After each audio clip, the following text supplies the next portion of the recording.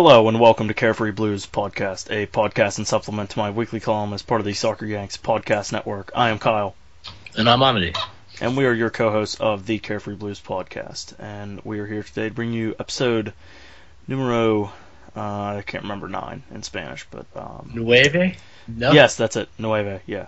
Numero nueve. I don't even know if numero is Spanish for number. Honestly, Really, I don't know either, but we'll go with it. Yeah, really piss poor research by me, as always. Nonetheless. Should have your Spanish research, man. Come on. Exactly. I haven't taken Spanish since high school senior year. So, nonetheless, episode 9, fresh off 2 cracking victories this within the span of, 4 days? Yeah, Saturday, Sunday, Monday, Tuesday? Yeah, span of 4 days. It's been pretty nice. Last week, I was begging for a shutout. They gave me 2. I wanted us to get a 2-0 lead at halftime against West Brom, and they got that. So I mean, Yeah, Christmas came early for you. Yeah, exactly. So yes, I mean, pretty much just here to run down the games. We'll go ahead and we'll just start chronologically. We'll start with the West Brom game on Saturday. In case you've been living under a rock, Chelsea won 2-0. Ben Foster was a beast. He stood on his head, and this game, I don't even want to imagine how bad this game could have been if he wouldn't have been in goal. Yeah, that's a great point. He was there. The reason that they did not go, I think, maybe 4 or 5 down, even in the first half. Yeah, it was pretty interesting. It was the 11th minute we scored first. Diego Costa got he received a cross from Oscar and played it beautifully with his chest right to his feet, only where he could hit it, and just thunderbolt right to the back of the net. There were some questions of offside, and I mean it's hard to really call that, I guess, for the linesman, but I think it was a safe call, and there wasn't really much in it. Maybe a toe. Yeah, I think from the referee's point of view, I think it was pretty much even. But like you said, maybe a toe, matter of a couple inches, maybe. But yeah, I mean, you can't. It's just kind of one of those. It could really go either way. Yeah. Nonetheless, though, it was, it wasn't even 15 minutes later, and we doubled the lead. Eden Hazard. Nice little run from the left side. Finally, he got a goal from open play. Yeah, I mean, we've been talking about that for now 3 or 4 episodes. And the same thing that Mourinho stressed about him becoming an elite player, even though he thinks he's quality, and obviously he is. He kept saying what he wanted him to work on was his finishing and his ability to not just create goals, but to score them. So I'm sure he was pleased about that as well. Yeah, absolutely. I mean, we all know, what he can do from the penalty kick spot, but I can't remember off the top of my head when his last goal from open play was. But I mean, like you said, we've been talking about it for a couple episodes, so probably maybe it's been closer than that. I'm thinking maybe the first Maribor game, might be his last from open play, but.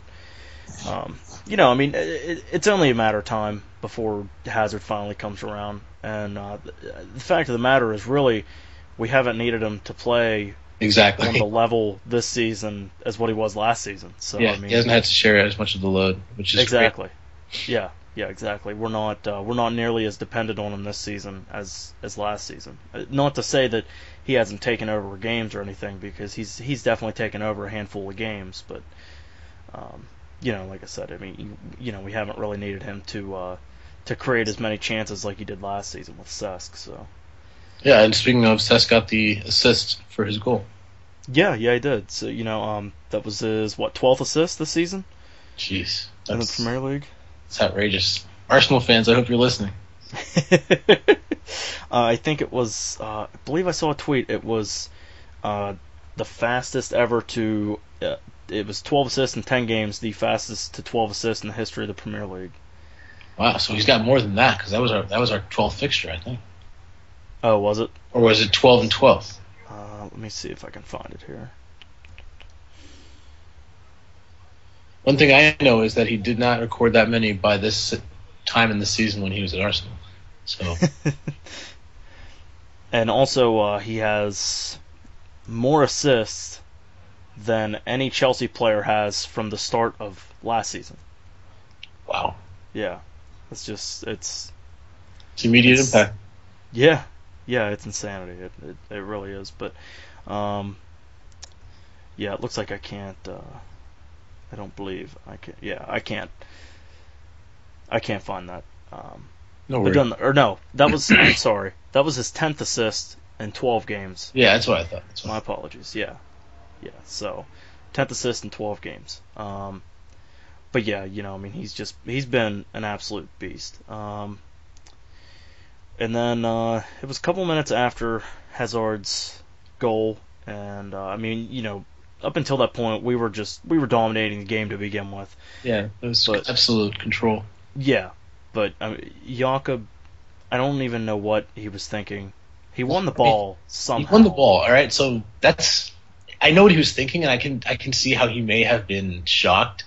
But with the way that they're stressing the rule about 2 feet off the ground, regardless of if you're showing studs at a perpendicular angle or if you're just jumping, they're going to call that. And I'm not surprised he showed him the red, to be honest with you. And I think that none of the other players were. No one else protested. Do you see that? On his team, no one protested. I mean, yeah.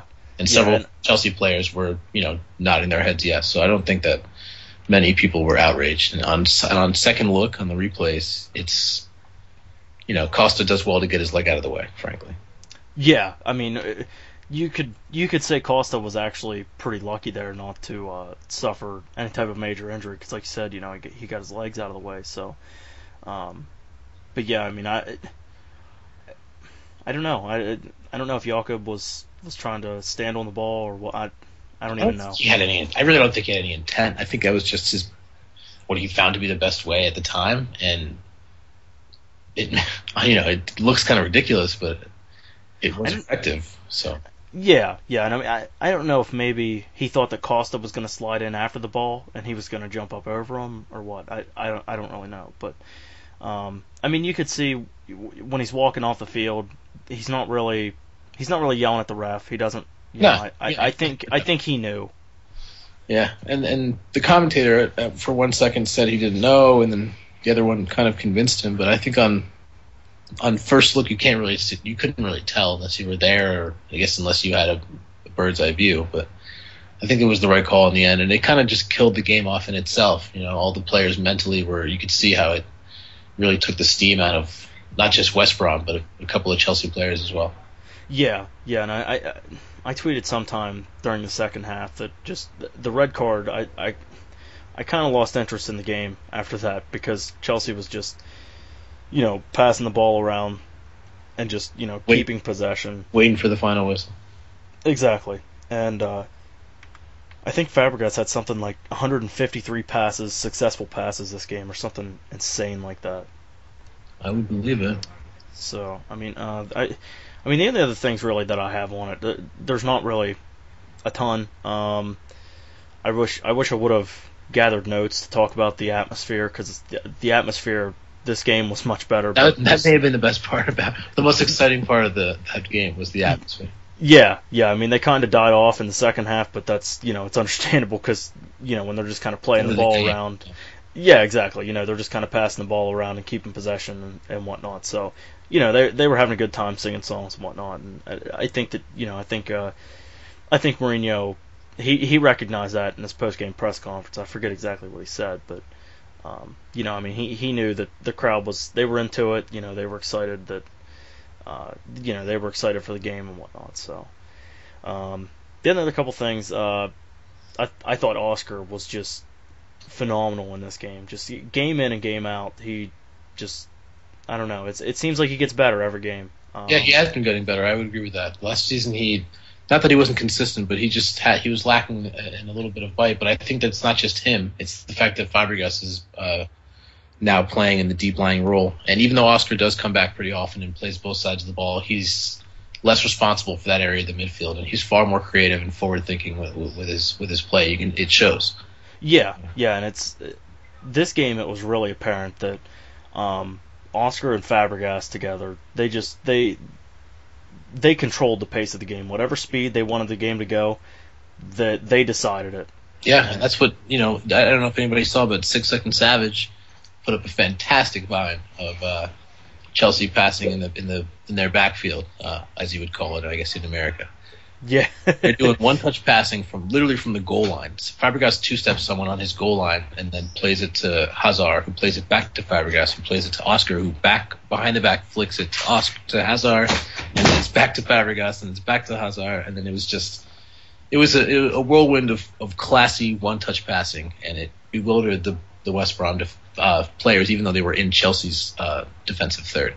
And it really spoke volumes about, I guess, the confidence and self-belief that Chelsea had been showing recently. Yeah, and the GIF of it was on the Chelsea sub or the r/soccer subreddit or something. Oh yeah, it was on one of the front pages. I don't know if it was your Vine or the GIF, but it was something like you'll never guess whose end this takes place in, or something like that. Because it looked like Chelsea was like it was in their attacking end when they were just kind of knocking the ball around. That's awesome. Yeah, but I mean the only other thing that I have, and it's not really anything major, but Tony Gale, he was one of the commentators in this game, in case you weren't aware. But oh yeah, I thought that neither one of the commentators were really really good, but that's just kind of minor takeaways on. That's just kind of nitpicky, but I don't know. He went on some rant about Ivanovic being a diver and stupid shit like that. And it was just annoying. Really? Yeah. I forget what point. It was after it was already 2-0 and West Brom was down to 10 men. Ivanovic went down in West Brom's box. I don't even remember. There was contact made, but it wasn't penalty kick worthy. But he went on some spiel about Ivanovic being a diver, but yeah, but sour commentators. People just don't like Chelsea. That's fine. I enjoy that.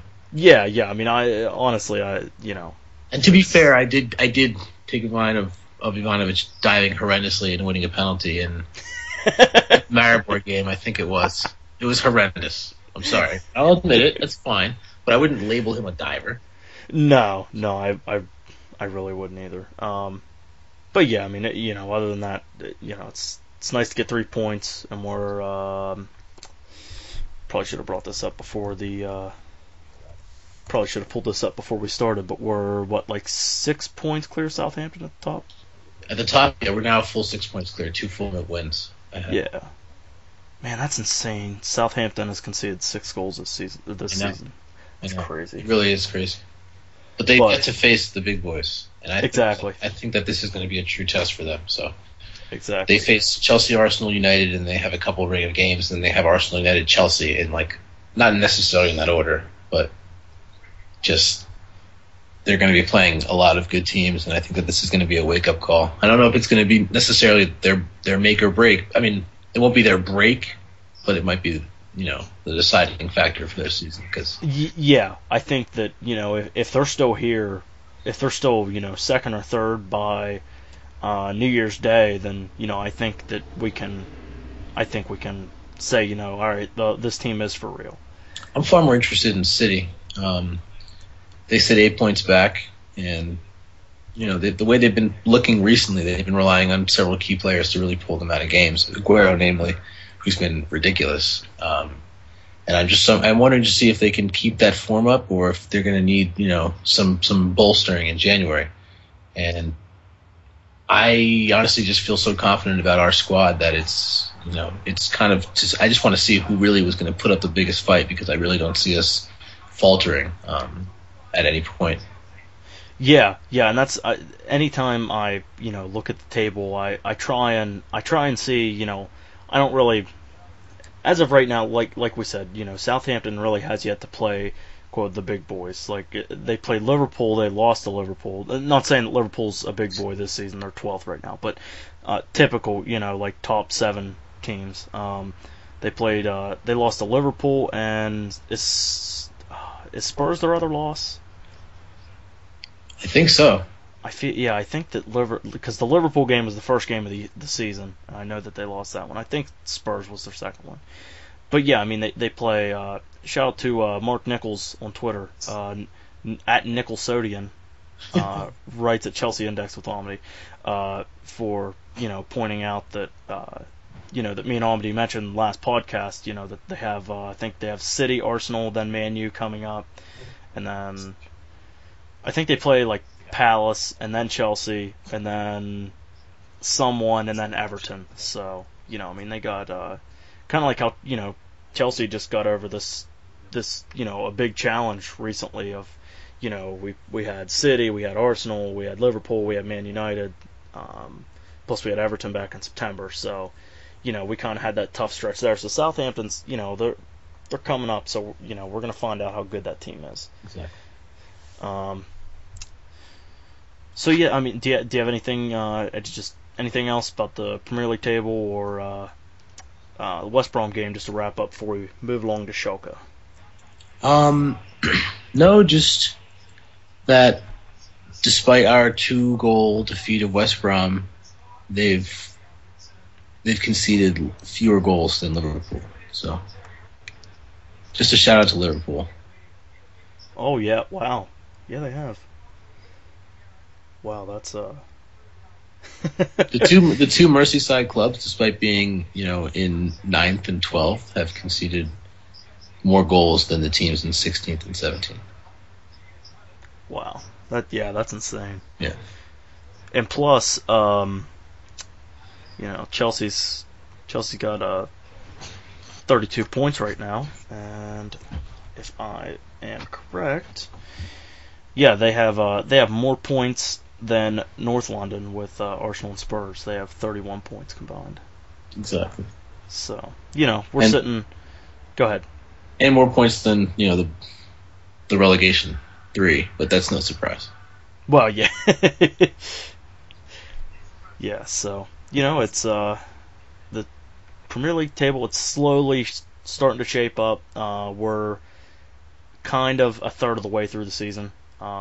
Next game, you could say that we're past the the 1/3, the 33% mark. So the table's starting to shape up. We certainly have a nice little cushion right now. So yep.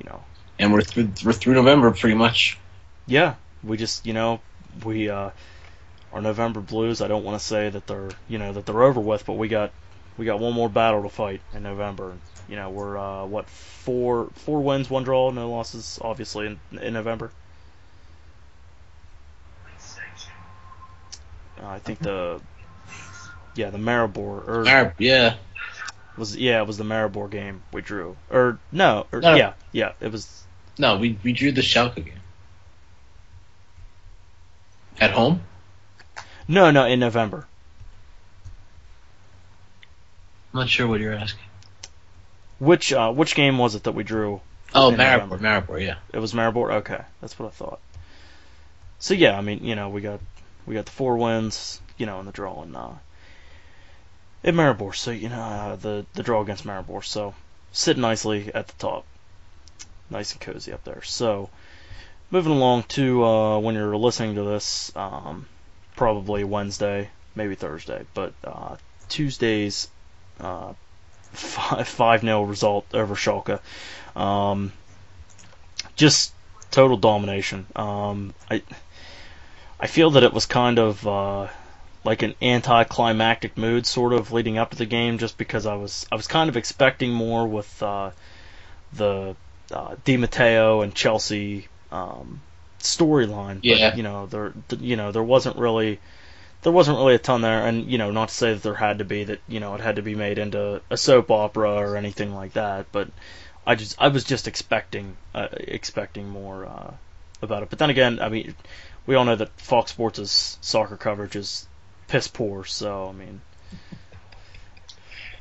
Mourinho wasn't having any of that though. I think that he deflected all talk of camaraderie and special moments with Di Matteo and all that. He was like, no, yeah, he was like, we're here to win, and we can smile and grab ass after the game, but I'm here to get the W, and I don't care how badly I take it out on him. Clearly, yeah, so. And I think even Di Matteo sort of deflected that as well. the other day. So yeah, I mean, 2 minutes in, not even 2 minutes in. It was like minute and 15 seconds in. Diego Costa just goes on this unreal run, and it's like 1-on-4 against our back line, and the one center back, he's kind of pinching over, and Costa gets in the box, gets a shot off. It probably should have went in, but at the same time, the keeper probably should have saved it and it not have gone out for a corner. Went between his legs, and whenever he went to kind of close his legs up, it kind of hit him in the foot, and he kicked it out. But I see that happen a lot of times. I'm surprised because Costa pulled that on Tim Howard away at Everton. Yeah. And he has a knack for that. Like, and he doesn't. I know it's like it isn't the necessary quality for a striker, but he doesn't necessarily look the part. He's kind of ungainly. He's tall. He's a bigger guy, but he has a technical ability that belies his size, and I think that it's one of his better assets because a lot of players try to muscle him off the ball, but he's able to. His talents with the ball are able to aid him in those situations. So to see him also making those runs in behind because he's also capable of taking the long ball and so on. So he's very versatile, and he showed that definitely in this game.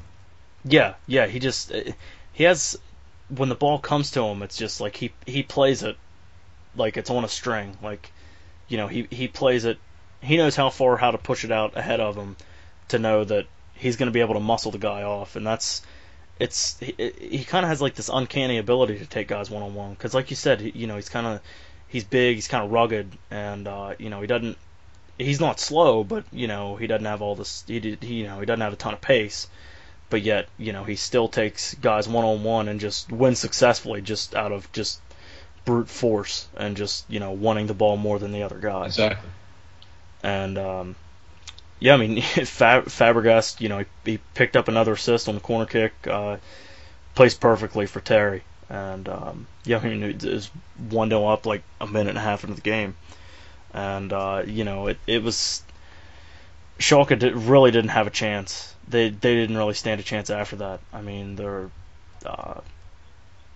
they had the one shot that was deflected, but I think that was after the Willian goal, which we talked about before we started, and I'll let you go ahead into what you informed me about with the Willian goal. Their deflected off the crossbar shot happened in between our first and second goals, which was actually okay. It was actually a good thing that that was probably their best effort, and it was also their strategy to try to attack Hazard's side, assuming he wouldn't be playing defense. And thankfully they were wrong because he really busted his ass back there. But for our goal, and our second goal rather, from the run of play instead of a set piece, Fabregas really did. I think he's the one we should focus on for this because even though Willian and Hazard worked a good 1-2 prior to the finish, it was Fabregas's movement and awareness of positioning that really freed up the space. So in about the 28th, 29th minute, you can see Fabregas go over to look at Mourinho, and you can see he's motioning, and eventually he points forward, and then in the next play he switches with Oscar, and he maintains a higher position almost all the way up on the back line of Schalke. And you can see he's demanding the ball, and Hazard and Oscar are doing their best to feed him the ball there.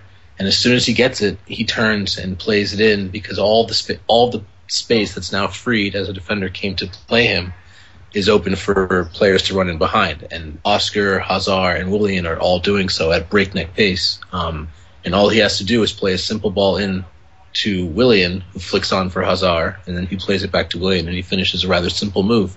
But it looks so fluid because of Fabregas' subtle positioning, and he's just so good at that without drawing much attention to himself. He's really good at just opening up plays like that and creating space for other players.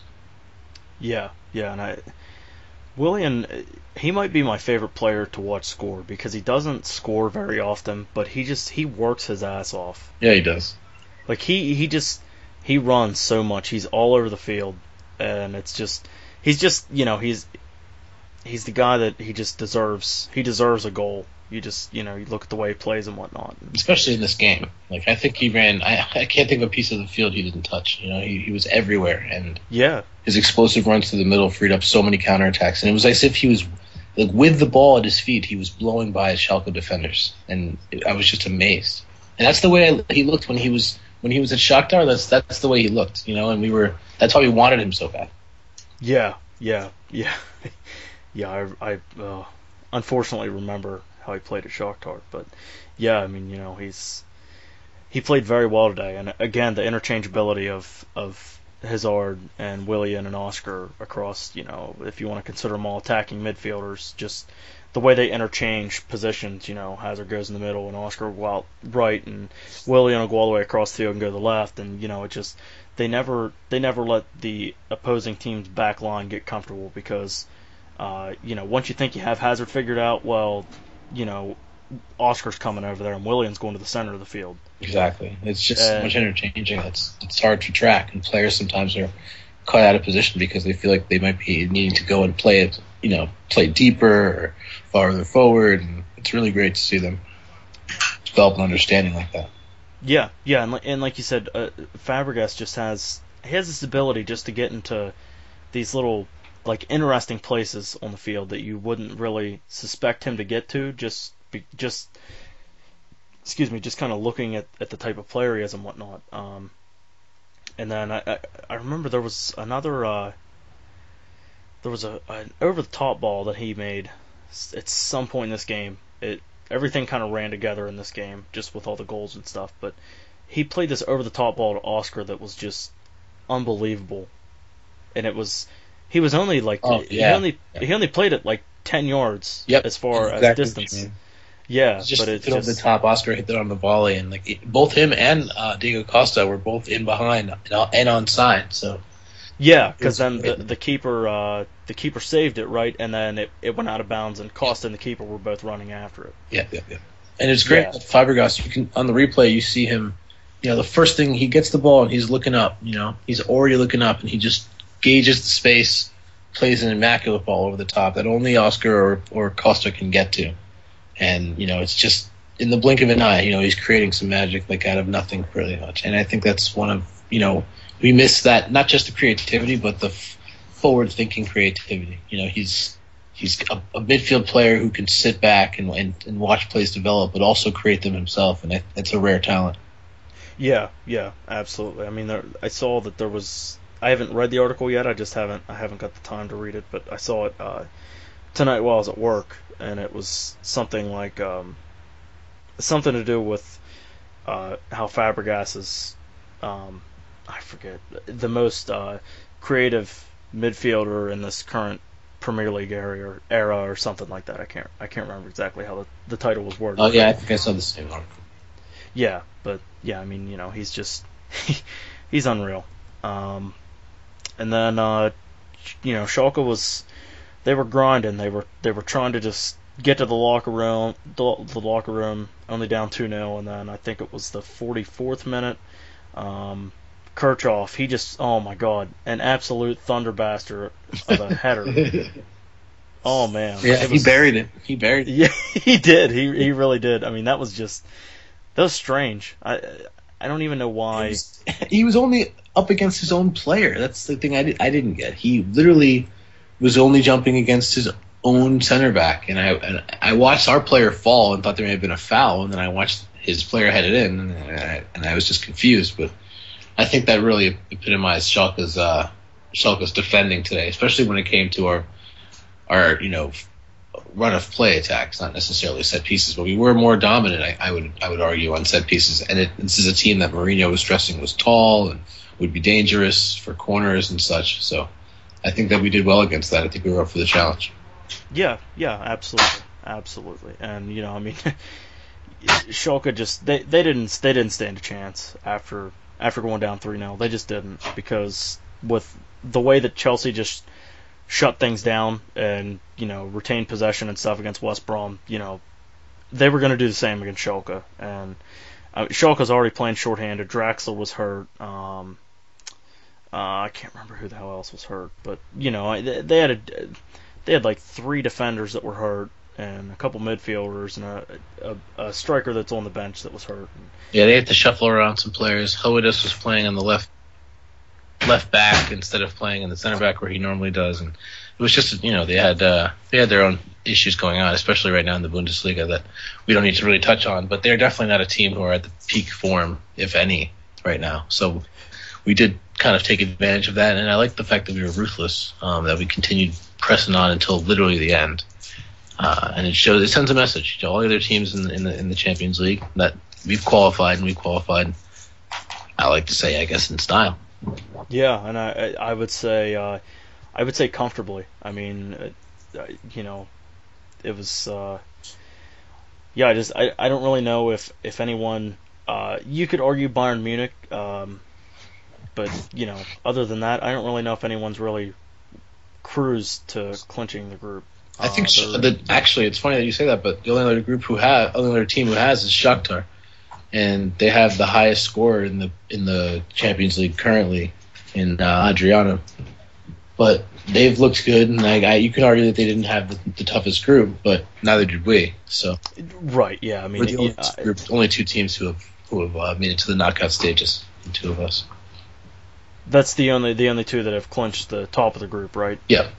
Okay. Yeah, but we have, as Mourinho said in this post-match comments, we don't necessarily need to win the next game, but obviously we're going to try to win. But we can look ahead to other games now that we don't have to have that pressure on us to have to deal with Portugal, rather Sporting. Yes, yeah. Let me just refresh this just because I'm not curious. Well, I'm trying to figure this out. Who did Sporting win today? Yeah, they did. Okay. So Sporting is now on 5 points. Schalke is now on 7 points. Or no, Sporting is now on 7, I think. Schalke is on 5. Yeah. Maribor's on 3. Yes, yeah. Because Maribor was on 3 before this game. Okay. And Sporting was on 4 before this game, and Schalke was on 5. All right, cool. So Sporting's at 7 now, so they're the most likely to qualify second from the group. And the thing is, we just have to either tie or not lose to them, essentially, so we can go first. But I think that won't be that much of an issue. Yeah. I mean, here's our fixtures around the Sporting game. The game before is against Newcastle, but there's a 3-day rest in between there. And then the game after Sporting, which the Sporting game's on a Wednesday. The game after that is Hull City on Saturday, and the one after that is Derby County on Tuesday. So. Well, that's the Capital One Cup. Yeah. So I think we'll see some rotation in there, but today definitely see some fresh faces. Yeah, and I noticed before the game that there was kind of some Chelsea supporters that were kind of confused as to why we didn't rotate the squad in this game, but it was just we needed to go and we needed to collect a victory. I agree. And I'm so happy you said that. I'm happy you actually drew attention to that because I was reading the same tweets you probably were. Yeah, and we need this. We need to send a message. We need to kick asses. I don't understand that. We need to win games, and this is a competition we want to win. Period. This is one of the biggest competitions that this club competes in. Exactly.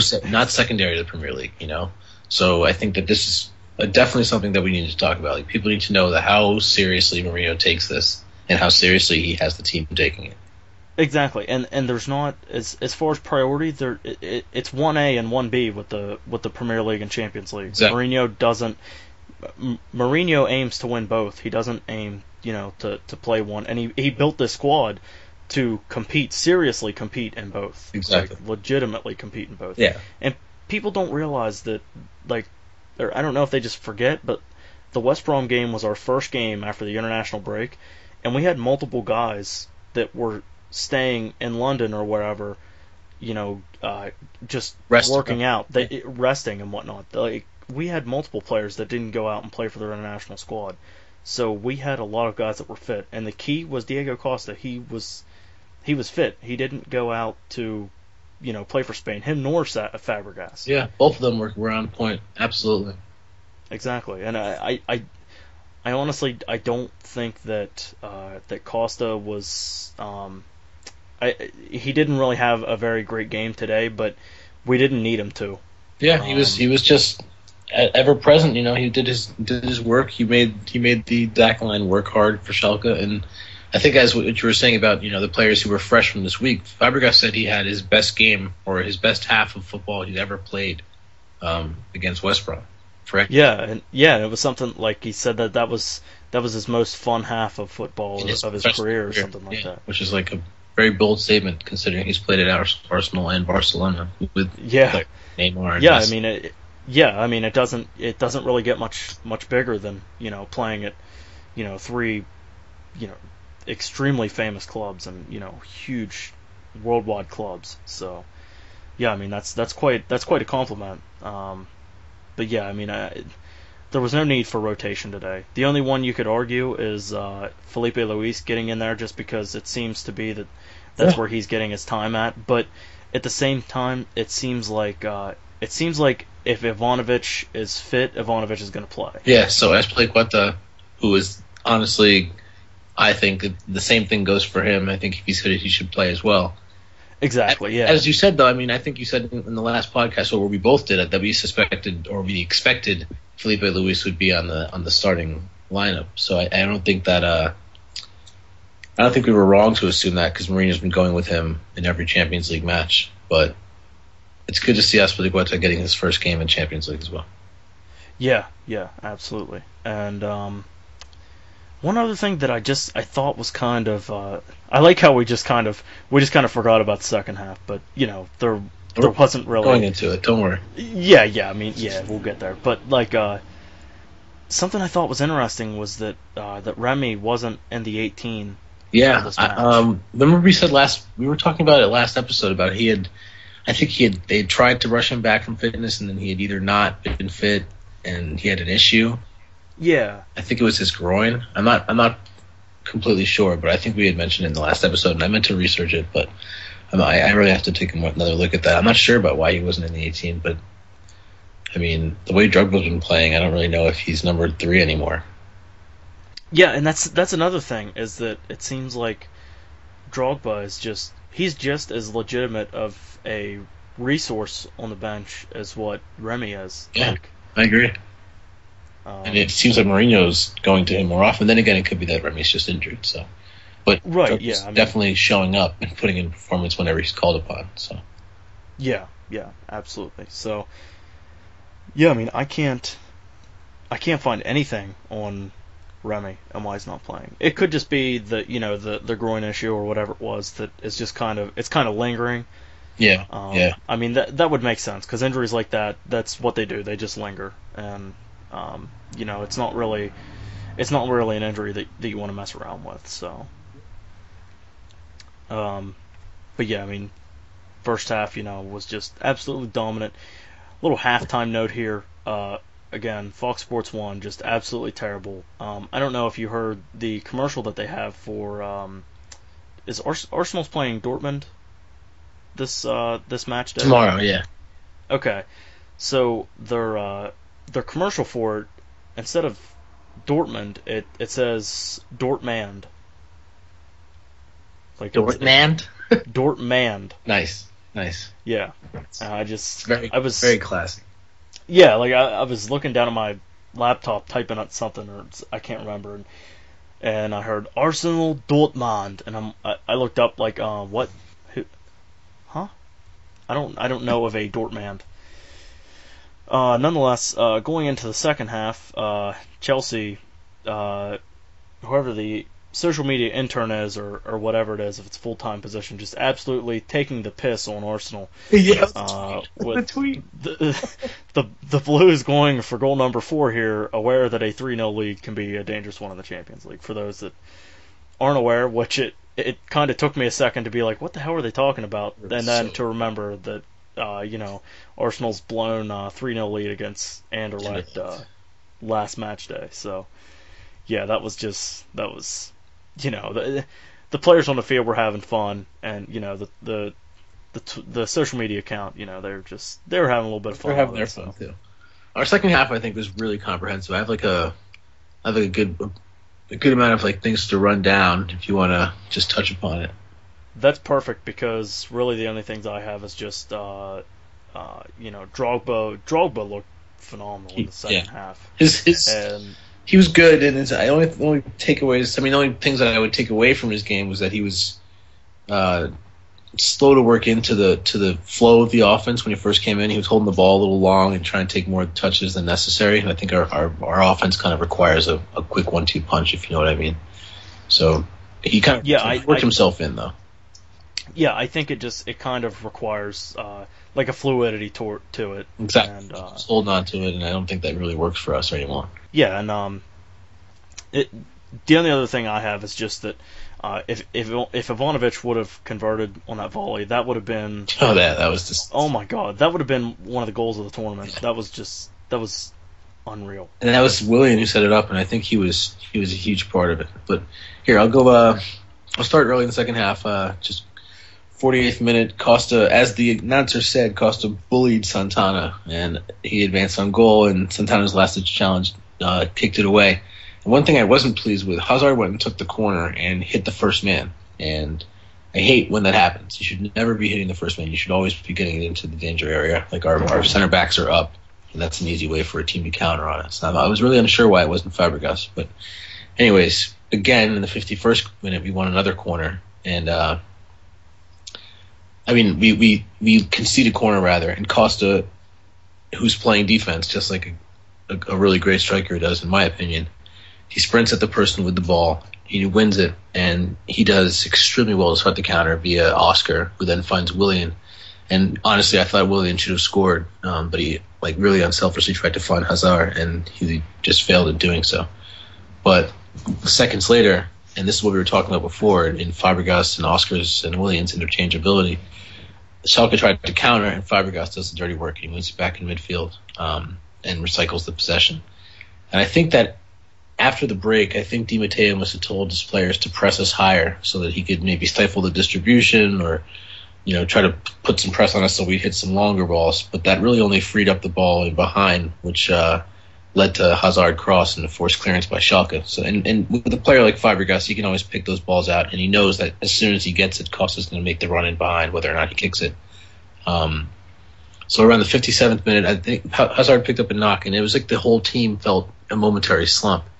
And Schalke did have some success attacking down our left side because Hazard was literally, walking around in pain. And that was one of their best chances. So I think that it... Yeah, let me... Go ahead, finish up, and then... go ahead. That's feel free. Okay, so, yeah, that was... I just want to say that part was just... That was scary. I think I was finishing up an article for my actual job, and I was typing, and I heard the announcer say something like Hazard is down and looks to be in pain, and I looked up and the play was still going on. Yeah. And he just it took him a couple minutes, it was everything kind of stood still, and I know, it took him the whole team was like they were hurt, It was like, what? Yeah. What about Aiden? What happened? But yeah, I couldn't really imagine. I was really I felt the way you did. I was really worried. They kept saying he seems to be in pain, and they cut over to him, and he's bending over and touching his leg and kind of walking around and generally not looking like he's able to continue. And then about a minute and a half later, they pass to him, and he passes it back, and he's all right. So yeah, it's something that I wonder if he was pissed off about it, because it was like right after he got up off the ground, the ball came back to the left side. Yeah, and he had to do it. And it was like, yeah, like right as soon as he got up into the into our attacking third, yeah, he got the ball immediately, and like you said, he just immediately just passed right it back. Yeah, like, what are you doing? Yeah, but yeah, that was everything. I kind of just stopped what I was doing, because I had higher priorities like Hazard's health that I had to worry about. Exactly. But yeah, continuing on, yeah. In the 66th, Drogba came on for Costa, and Costa actually picked up a knock as well, or so said Jose. And as he came off, Jose gives him a pat in the back, but he went right down the tunnel, and I'm happy that he got a solid rest after playing, 120 minutes plus in the last two matches. Yeah. And then the 70th, Hazard, as we were just saying, he was looking injured. He's breaking his neck to get back on defense, and we're 3-0 up with 20 minutes left, and I love that. Regardless of if he's looking like he picked up a knock, he's still willing to put in a shift on the defensive end, especially. In the 75th minute, Ramirez came on for Oscar, and another pat on the back from Jose. And I like the way that the players respond to him. I know it's like people don't really value it, but I think the player-manager relationship is huge, and I think Jose does it better than most coaches. But yeah, there seems to be like there's such a, I mean, with all clubs you can say there's a connect, between the players and manager, because there has to be. But there has to be. But it's just, I don't know, with Jose it's different. Yeah, and even other past players who Ronaldo did an interview recently, Cristiano Ronaldo. He was talking about a couple of the players. I think he was talking about Willian and maybe Oscar, and talking about how good they're going to get playing under Mourinho, and how he makes players better just the way he manages them, the way he understands them. So I think if someone like Cristiano Ronaldo is saying that, who plays at some of the best clubs and under some of the most talented managers, for him to be saying that Mourinho gets the best out of his players is quite a compliment. Yeah, and it's something that Mourinho has been really good at throughout the length of his career. That he's the manager, so I mean he manages the team, the tactics we do, the formations, the substitutions, stuff like that. But he also he's a really good manager of personalities, and he knows what to do with players, and like if they're really outspoken to the media and stuff like that, he knows how to manage people. Exactly. Very good not just in a a soccer skills performance perspective, however you want to say. Yeah, he's definitely building a good relationship with each of the players, and that's also, I think, factors into his transfer policy, as you just touched upon. Yeah, so, and I think that it's just I don't know, there was some bad blood sort of between Iker Casillas and Mourinho, and Ramos was in there as well, right? Ramos didn't really care for Mourinho.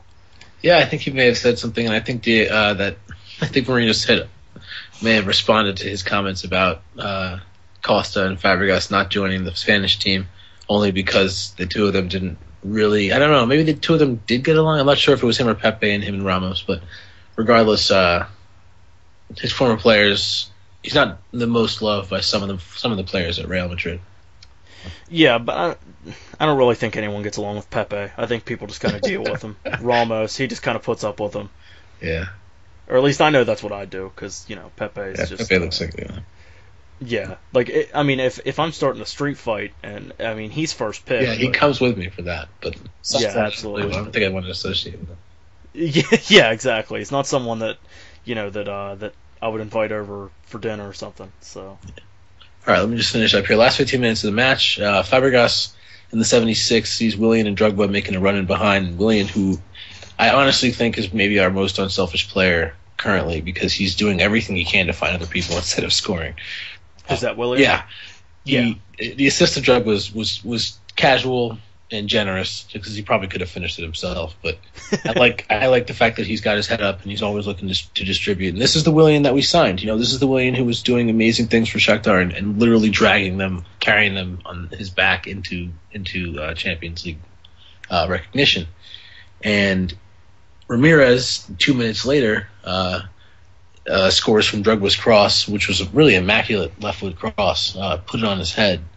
But credit to Hazard for winning the ball and finding Drogba, because the over-the-top ball was, I think that was probably Fabregas' last involvement in the match, and another hockey assist, as you might say. Yeah. Because he had the one that was to Willian as well. Think about that. Like, Fabregas is whether he's providing the assist or not, his involvement is undeniable on most every goal, because his knowledge of when to move to allow for space for other players really does free them up to go on and either score or create for themselves. So that is a key example of that. And then in the next minute after Ramirez's goal, Schürrle comes on for Fabregas. And as usual, there was an embrace and some kind words from Jose. And I like the fact that, as we were touching upon last episode, Andre had a chance to impress. And he didn't do poorly. He was definitely on a mission to get that sixth goal. And Unfortunately, he didn't do so. But in 82nd minute, as we love to hear, Carefree, wherever you may be, rung around the Schalke away stadium, as it already had multiple times. And it was just nice to put the cap on a 5-0 away victory in the Champions League. Something that Jose said afterwards is something that's not normal, especially to win 5-0 anywhere, especially away for a team in the Champions League. It's definitely an accomplishment. Yeah. I mean, we've won. Let's see, we played five Champions League games, and one game we won 5-0 on the road, and then we also won one 6-0, which was at home. So I mean, like you said, and like Jose said, it's not something that you normally see in Champions League. I mean, I think Shakhtar beat Bate or whoever it was in their group. I think they beat them like 6 or 7-0 earlier this. It might have actually been the same day that Chelsea beat Maribor 6-0. But yeah, I mean, there's not really a ton of games where teams just go on an absolute goal scoring rampage like Chelsea did today. Yeah. It's a sign of our confidence. Like the 85th to 90th minute, we're just complete possession and domination, and just killing it off. Yeah, and I'd like to think that one of my first thoughts after the game, after the final whistle, was that this is how the first game should have gone. Because if you remember, we had so many chances in that first game that we probably could have had 5 or 6 goals in the first game against Schalke. I agree. And we ended up drawing 1-1. They just they caught us on a break. It was unlucky, but think about it. They had that same kind of opportunity today, and they hit the post. So yeah, exactly. Oh, can I just say one thing? I'm sorry we didn't even get into this, but Cahill, the reason that was made possible was Cahill did his classic back away from the ball instead of go pressure it. And like against Liverpool, he had a deflection for almost a goal, and it would have wrong-footed Courtois because it was definitely going in. Obviously, it hit the post to stop it, but that kind of play invites players to either shoot or take you on, and gets blocks in. But I think in the 30th minute, he got caught out on the left, and it was necessary for another player to come in and save him because he got caught out. So it's just 2 weak points that I want to touch on that I had forgotten about. But besides that, I think we were completely defensively solid. Yeah, I think that just overall we were solid. Montic, again, just absolute rock in the middle of the field. He was unbelievable again. Montic is getting better, if that's even possible. Exactly, and it's funny that we're slowly seeing stuff that you and I knew all along, that Montic is the best defensive midfielder in the Premier League, and now people outside of Chelsea fans they're seeing that and recognizing that. It was hilarious to see today on Twitter, just following my timeline throughout the game, of people that are Arsenal fans or Liverpool fans or Man United fans that are like, even Man City fans that are like, Montic, he's the real deal. He's the best defensive midfielder in the Premier League, and maybe even best defensive midfielder in the world. I mean, he's just... Yeah, he's redeveloping that role in his own way, and it's kind of amazing to see that happen at the highest level, and playing with players like Oscar and Fabregas and players who are in front of him like that, because he's really providing a crucial part of our distribution and counterattacking process by winning the ball and breaking up counterattacks for the other team, but also having an eye for where to distribute it to and who to distribute it to. It's really an impressive skill to have, and I think that his vision is what sets him apart from just being a break-up play defender. Mikel could break up play. Mikel was not a poor defender, but his decision-making as far as going forward and also adjusting to pressure is not as well and fine-tuned as someone like Matic. So. Yeah, exactly. I mean, outside of Mikel's back heel assist earlier in the season. Oh man, immaculate. Against Everton, but I'll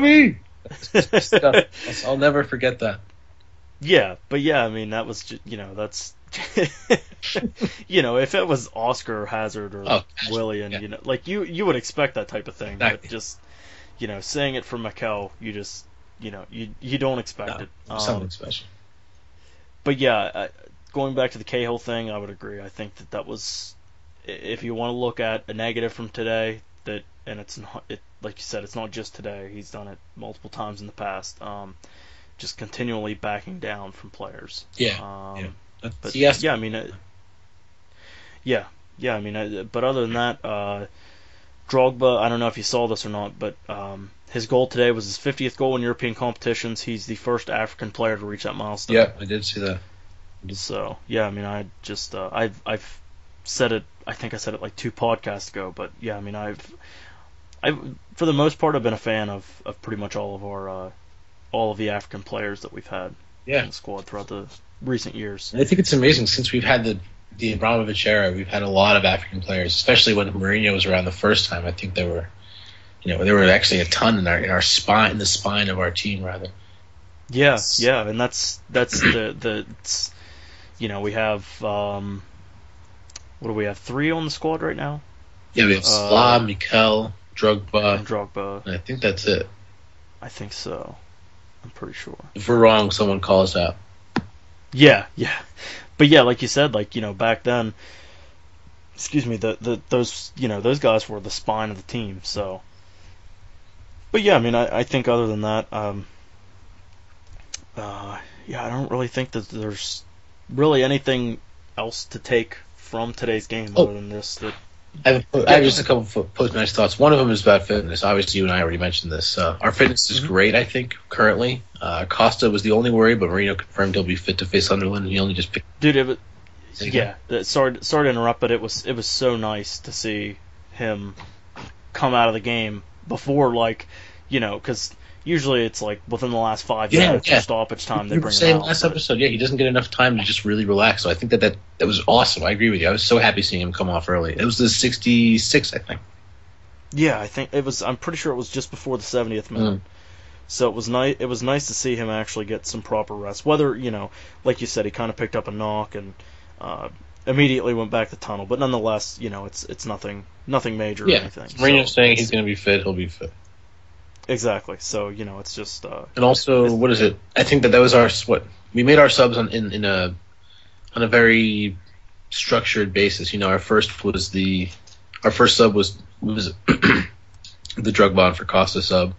Then 10 minutes later, Ramirez on for Oscar. Then 5 minutes later, Schürrle on for Fab. And it was just kind of those subs really kept our game going. I think that was something really crucial. I'm happy the way that Jose's doing this. I think and obviously no offense to his coaching style, I'm not trying to say I'm a better coach, but I think that the way he started off the season was rather tentative. He was shutting matches down with Mikel in the last 15 and 10 minutes of games, and that kind of invited teams like City and United back into the games. Whereas now he's bringing on an extra attacker, bringing on not necessarily someone who's going to be scoring all the goals, but a forward-thinking player who obviously has the Mourinho mentality where he gets on the defensive side of the ball as well. So especially those subs of Ramirez and Drogba were really noteworthy. I think they pressed the issue. That's going to keep other players fresh. Yeah, and the Schürrle sub is about as far from a defensive sub as you can get. So yeah, so I mean, I would agree with that. It's nice to see that that Mourinho's not he's not necessarily. I mean, granted, this game, it's not like that Schalke was ever going to come back. Yeah. But like you said, though, just even before this game, like you said, he kind of shut things down early and it let City and United back into the game. But I think he learned that he can't really do that. And granted, our squad was, I don't want to say that it was ran thin or anything, because really it was just that Ramirez was hurt. But but yeah, I mean, Ramirez he's a different aspect. He's pretty much preferable over Obi Mikel to come off the bench. Definitely. Yeah. So do you have anything else to close up? That's all I wanted to say about that game. All right. So yeah, looking ahead to Saturday primetime game, 12:30 on NBC Sports against the team that broke Jose's home win streak. Those damn Black Cats. Oh my God, they never go away. Yeah. They're so pesky. Pesky Black Cats. Hopefully we see some Josie. That's what I'm looking forward to. Yeah. So I mean, I'm just quick stat here.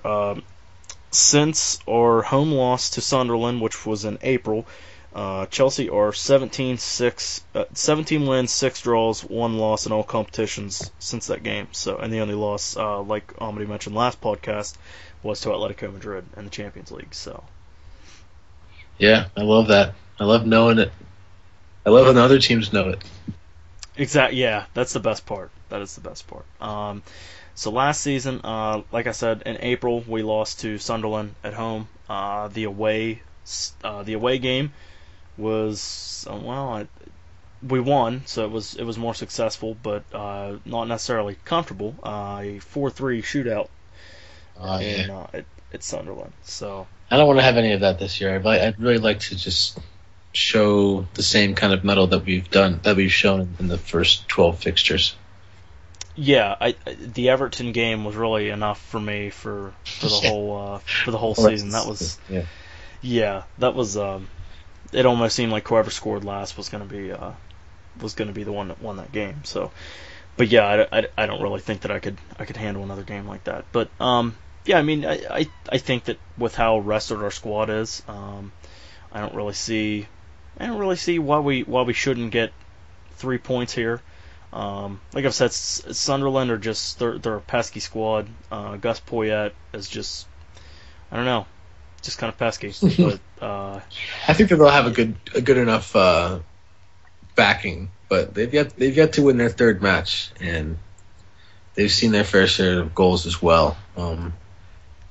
Just one more than Liverpool, but still that's not saying much. And Chelsea are a team who, whether they go on the road or not, are going to score goals. It's just that, as we've mentioned countless times in the podcast, if we go on the road, I'd like us to keep a clean sheet. And we showed that we couldn't really do that at Liverpool, but that wasn't necessarily to be asked. We just wanted to get the points. But check back in our fixtures, Man United, Liverpool.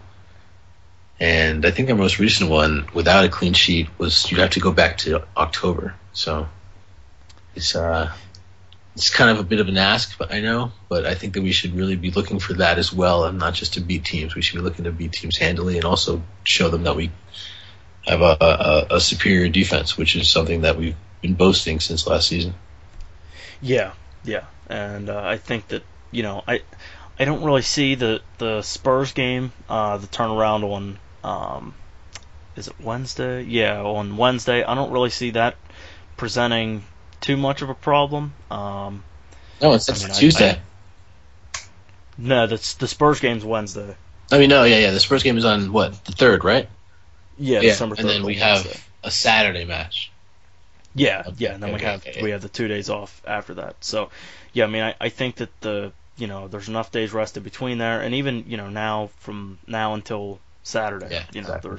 We got 3 days rest until then. So, I think fitness is going to be fine. I'm really curious what happened with Remy and why he wasn't in the 18 today, but that's whatever. But I'm hoping that we I can't even remember the last time he played, when it was.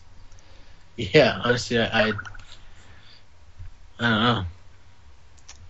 I don't know if I'll be able to. No, I ain't gonna be able to find it real quick. But yeah, I mean, I'd like to see him get a run out, just because it's almost like we haven't got to see him get a proper run out this season. I think he played the Shrewsbury game. I believe he played in, started in. But yeah, I mean, other than that, Remy's fit. I just read an article. He was cleared fit as of Monday, and him, Schürrle, and Ramirez were all pushing for starts as they've been recently returned to the squad. And he was included in this article's provisional squad as well. So I'm surprised that we haven't heard anything about him. I mean, I guess everything is fine. He was even quoted in an article saying that, Chelsea have to remain stalwart. We can't be complacent. Blah blah blah. So he must be just not in the starting team or in the team that traveled to Schalke. But I'm sure he'll feature soon. Yeah. And the derby match, I'm sure we'll see him. Yeah, I mean, we're finally getting into, pretty much from here until the end of 2014, we have 2 games a week. So, yeah, I mean, we're not really going to have a choice. Exactly. He's going to have to play eventually. Exactly. So, yeah, I mean, I think that I don't see a reason why we shouldn't go to Sunderland and not collect 3 points. They're 14th on the table right now. They've only scored 12 goals this season, so I mean, there's only four clubs that have scored less than them: Villa, Burnley, QPR, and Leicester. So they have a problem scoring goals. Maybe if they play fellow American out the door, maybe they'd fix that, but probably not. But yeah, I mean, they have a little bit of a goal scoring problem. If we could just go there, get a shutout, and if we concede, can it please be from open play and not from a set piece? It'd just be nice if we just wouldn't concede. But it's not to concede at all, but I guess I'll take it from open. Yeah, and then the turnaround to the Spurs game on Wednesday. Just to look back to last season. Our first match we played at White Hart Lane, and it was 1-1 draw in September. And we play Spurs at home on Wednesday, by the way. And do you remember the score line of the game when we played them at home last season? Spurs? Huh? Spurs? Yes. I think it was that the big one? Yeah, 4-0. Yeah. Yeah. So I would hope to get at least 3 goals on Spurs, and I know that they have some attacking players, but I think that we should beat them, and we should beat them handily. Frankly, I don't think they should. Yeah, there's really no. Again, there's really no reason, especially because it's at home. There's really no reason for us to not collect 3 points. Oh my God, I don't like Spurs fans. I don't really know what it is. If you're a Spurs fan, I'm listening to this. I mean, I'm sorry, but I don't like Spurs fans. You don't have to like them. You don't have to. That's not part of the deal. You're a champion. That's true. That is true. I mean, I don't know. I've had it out with Spurs fans on Twitter that are saying I forget. I retweeted something one day about I think it was the Palace game, and it was that banner about Abramovich's dirty money or something like that. Yeah, that's usually the number one insult. Like, you got titles because of dirty Russian money. But yeah, I mean, the fact is, right now we're winning everything, so you guys can shut up. Yeah. I couldn't imagine why someone would strive to be a Spurs fan. Hey man, it's all about location. If you get born there, if you get born into it, your family's into it, whatever, that's fine. Be a fan, but don't complain about my team. Follow your team. Right? Exactly. The fact that my team is top of the league and your team is 10th doesn't change the fact that that's the quality of your team. So exactly, it is what it is. No one made you a Spurs fan but yourself. Exactly. They shouldn't have sold Gareth Bale, but that's. They shouldn't let Willian take the trot over to Chelsea either. That's also true. That is also true. So, yes, I mean, I think that's really all I have for this week. Oh my God, now I'm really excited for Wednesday's game. I'm already looking past the Sunderland game. I just want to live in the moment. We got 90 minutes ahead of that, and I really Sunderland beat us last year. Sad as it may sound, they beat us. Yeah, and it's just. And that was the thing too. It's weird looking at their record. They have 7 draws this season. They've only lost 3 games. Yeah, they've lost less games than Liverpool. Half the games Liverpool have lost. I love how Liverpool's become. I like making our benchmark. It's so great. Awfulness. Yeah, they're now the gold standard.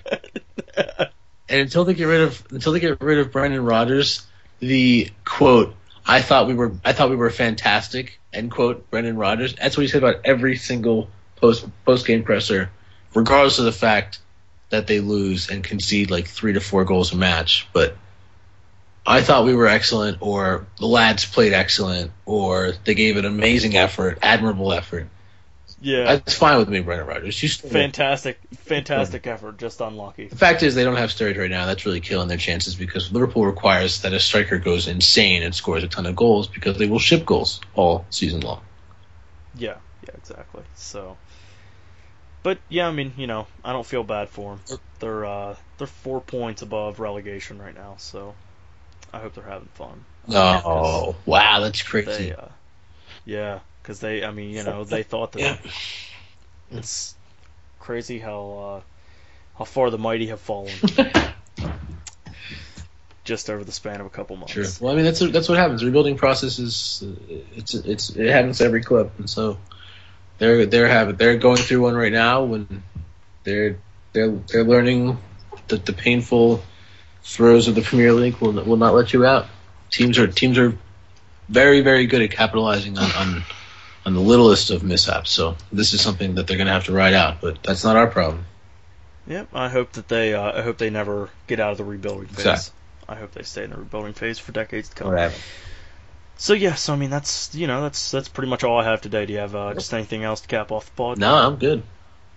All right, so yeah, if you enjoyed, be sure to rate and review on iTunes, Twitter, wherever you're listening to this. You can follow the Carefree Blues podcast at Carefree Blue Pod on Twitter. That's blue without the S, so it's Carefree Blues Podcast is the title, but at Carefree Blue Pod on Twitter. You can find me at KBJelly on Twitter and everything soccer on the Soccer Yanks website at www.socceryanks.com and everything Carefree Blues at socceryanks.com/carefreeblues. I'm going to share with the great listeners of the pod where they can find you. You can find me on Twitter at Amadoit. That's AMADOIT. You can also find me on Twitter at 6 Second Savage. If you want to check out some vines of games and analysis of key moments and stuff like that, and or just funny stuff. Also, you can find my writing for Chelsea-specific things on ChelseaIndex.com. Definitely check us out. Tactics analysis, reviews, previews, all that good stuff. And also check me out at WorldSoccerTalk.com, for which I'm doing Team of the Weeks, and I'm managing their social media. So definitely check us out on all platforms. And if you want, guys, especially now that we've gotten deep into these podcasts, you should have some questions. You want to reach out to us on Twitter, reach out to us via the podcast itself. We can ask questions for the future podcasts, and definitely reach out to myself and Kyle, because we're always available on Twitter, and we'd love to hear from you. Exactly. We both, we're both sort of social media fiends, and we both spend way too much time on Twitter. So. Too much time, guys. Come seriously, just drop us a line. We'll be there. Trust me. Exactly. We will respond in a timely manner. Promise. So I mean, that's a wrap. Again, thank you for listening, and be sure to rate, review on iTunes, YouTube, Twitter. Stay carefree wherever you may be. We are out.